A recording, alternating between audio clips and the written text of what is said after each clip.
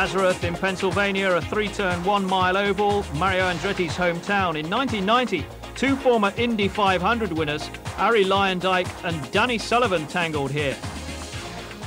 The resulting chaos brought in Al Unser Jr., who was on course for his first IndyCar title.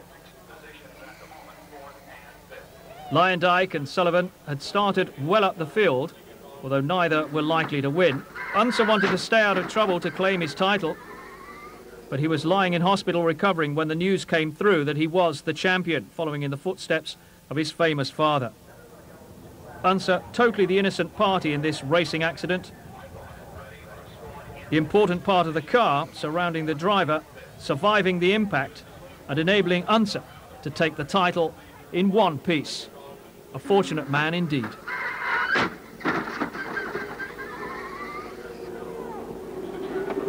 Tony Bettenhausen, in his 11th year in IndyCars in 1990, also found himself in difficulties to wrap up a mediocre season.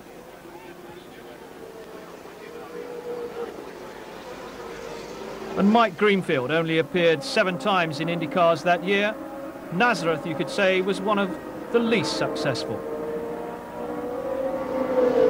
1991 and another pile-up. This time, though, the leading contenders were not involved. And the green flag comes out. Bobby Rahal comes in to challenge, but he gets forced back as Fittipaldi drops into second place, and we've got trouble. Scott Pruitt gets into the wall, as does Danny Sullivan. There's another car there.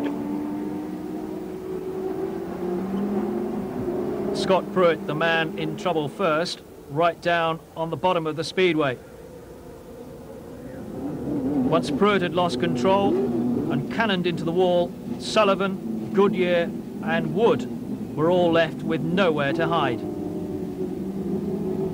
A typical accident on an oval. Started in such a small way, built up into a big one.